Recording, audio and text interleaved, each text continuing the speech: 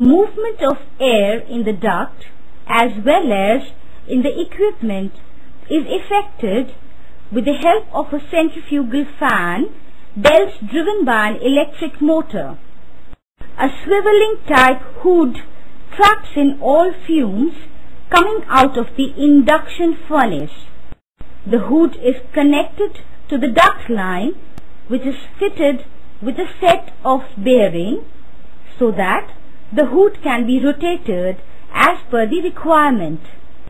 It works on the principle of dry cyclone, which is extensively used as dust collector to remove dust from dust-laden air.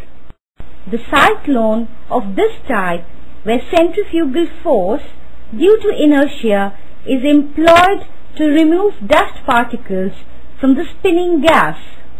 It also arrests all sparks coming out of the induction furnace with the fumes.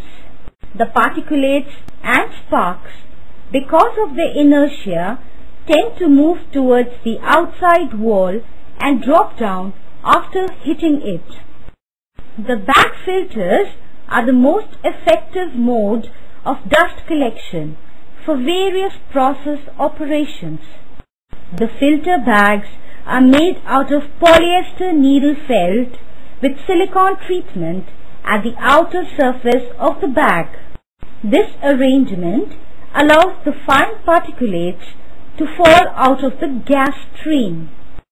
The type of scrubber is a wet cyclone, which is similar to the dry cyclone except that an arrangement of water spraying on the inside of wall has been provided to dissolve gases and finer particulates.